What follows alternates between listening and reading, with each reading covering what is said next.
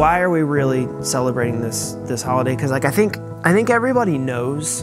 I think people know, but we don't maybe necessarily celebrate it like we know. So the example I used in my song, That's Why We Celebrate Christmas, is these two older people who have lost their spouses, and they're spending, maybe it's their first Christmas alone, maybe this is year 5, I'm not sure.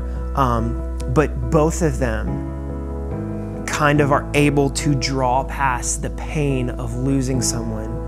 Probably the greatest pain you might feel in life, losing a spouse. They're able to move past that and still remember that the reason we celebrate this day is because 2,000 something years ago, this baby came and it was born, and he was born to make everything right one day. So these people who have lost their spouses can one day join them in heaven. And that's kind of where they find their joy. Born to die for all our sins so that we might call his name again. Yes, that baby boy was just enough to pay the price of who I was. That's why we celebrate Christmas. And that's really the heart of that, and letting people know, like even in the first line of the song, I wanted to let them know that like God is on your side. God's on your side when this year at Christmas time, maybe it's Christmas Eve, maybe it's the day before Christmas Eve, maybe it's Christmas Day, that God is on your side. Because there was a point in my life where,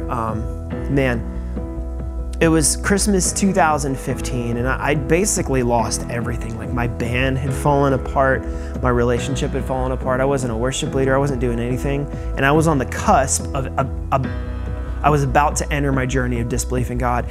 And I think what I wanted to hear from someone so bad is that God is on my side here on Christmas night. And that's why it's the first line of the song, because it's letting people know that I know there's pain right now, but one of these days it's going to be made right.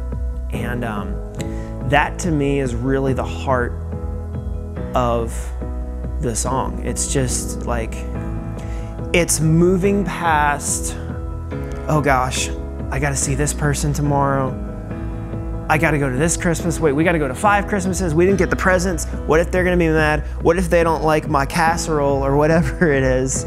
It moves past that and says like, that's not it. And that's why I say, I think, not even as Americans, the world around Christmas is basically, we celebrate it like it is Family Day. And to me, when you have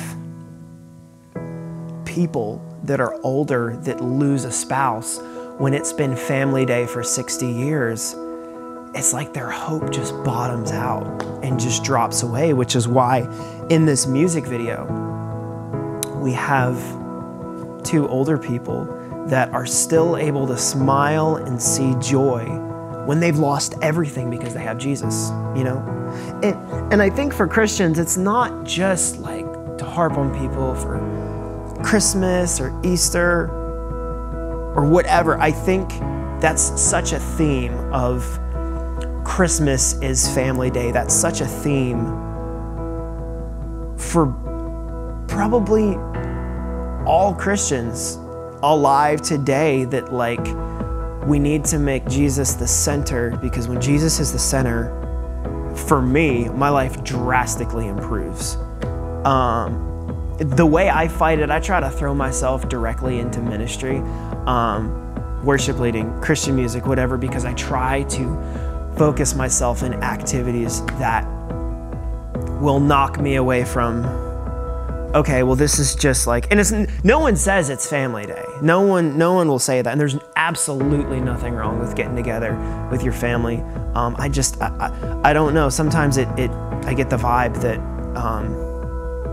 it's just so hard to make that day about Jesus with all the busyness and chaos. So that's why I wrote this song, to remind you guys, to remind me and you guys, that the reason we celebrate Christmas is because there was a baby that was born to die for our sins. So one day, when we leave this crazy, messed up world, we can join him again in heaven and be at full peace. And that's what the song is about.